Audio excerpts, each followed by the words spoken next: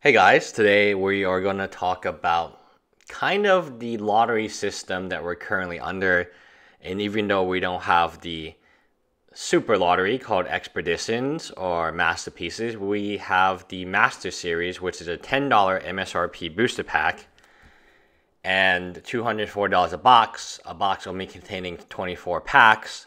That is the suggested retail value. Of course, we've seen boxes for $143 on Amazon Prime. We've seen packs in Target for $5 a pack.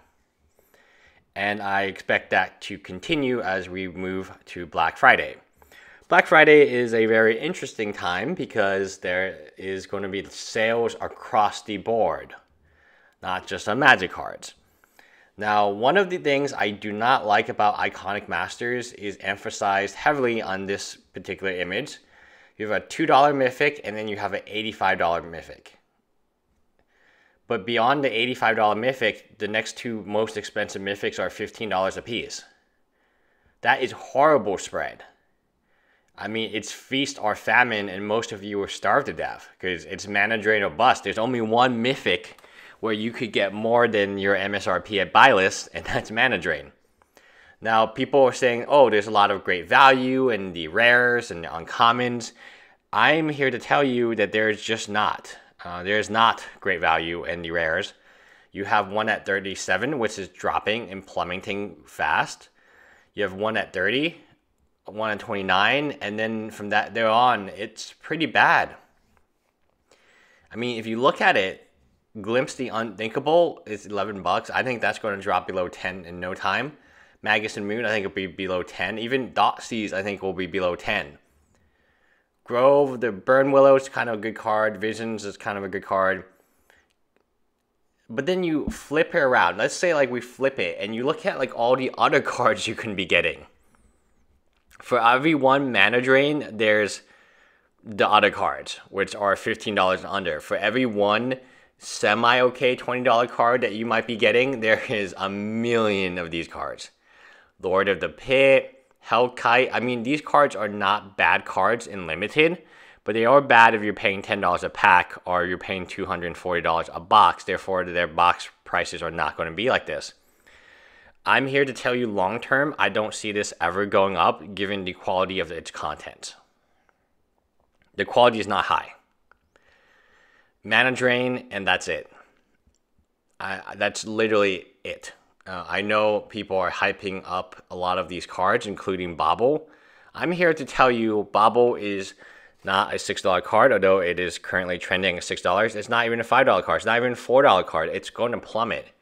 All of these prices you see right now are not going to be the same prices. Now, the big discrepancy of a box being good and a box not being good is so much, right? It's either you hit mana drain and you did okay with the rest of the cards, or you didn't hit mana drain and now you're out $100, $200. Like, it's pretty bad.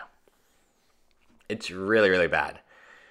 You look at this backwards. So if you look at the analysis backwards, you just realize how ridiculous it is. You have a 2, 3, 3, 4, 4, 5, 6, 7, 9, 11, 11, 12, 15, 15, 85. There are 15 Mythics here. One of them is not like the other ones. And one of them is $2. I cannot imagine the feeling that you pull a channel and you pull either Obnixilis or Necropotence or Kiki Jiki, and those are your two Mythics for the box. I do want to focus a tiny bit on Mana Drain itself because that's what people are saying is really good and that's what people are hyping up as the chase card. There's never been a set like this before. So in the lottery system, you could pay $100 for a box, right, and pull a Force of Will, and the Force of Will would pay for the box back, right?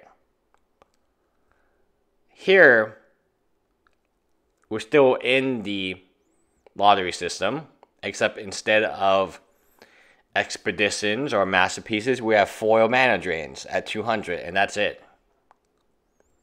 That is it. So I'm here to tell you this set is... There's a problem, and the problem is the spread of value of this set. It's not even, and there's not enough value. Like, when you look at Modern Master 2017, again, same MSRP, Lily I'd rather have Lily than Mana Drain.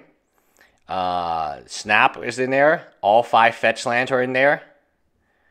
And all 5 of the enemy fetch lands are in there. You have Goblin Guide. You have a lot of good value when compared to Iconic Masters.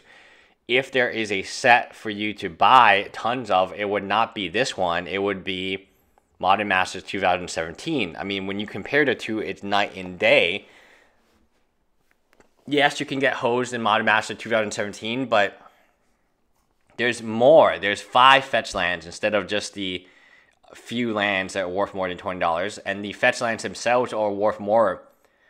The blue fetches, Misty and Tarn, are worth more than any of the rares in the set. And that doesn't include just the better mythics overall. So when you look at the expected value, I cannot understand why people are saying it's so high.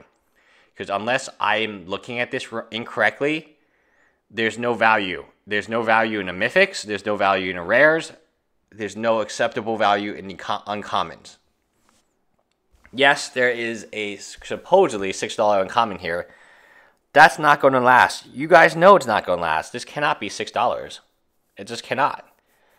And saying that, oh, this is a $20 card. No, it's not a $20 card. It's not even a $6 card. Maybe in the future it'll be a $5 card again. But that's not how it works. Oh, Death Shadows and Modern Masters.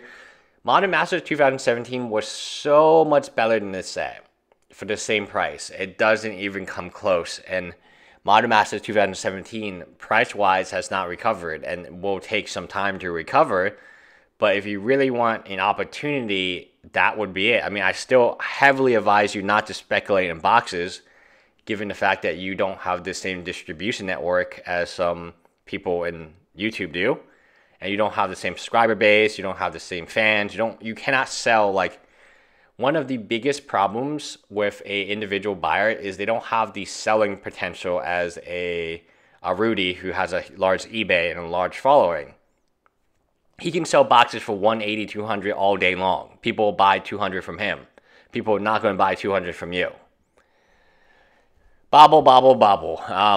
Man, the people who keep saying this card is over $10, like, I don't. Let's be realistic. This card is never going to be worth $10 ever again.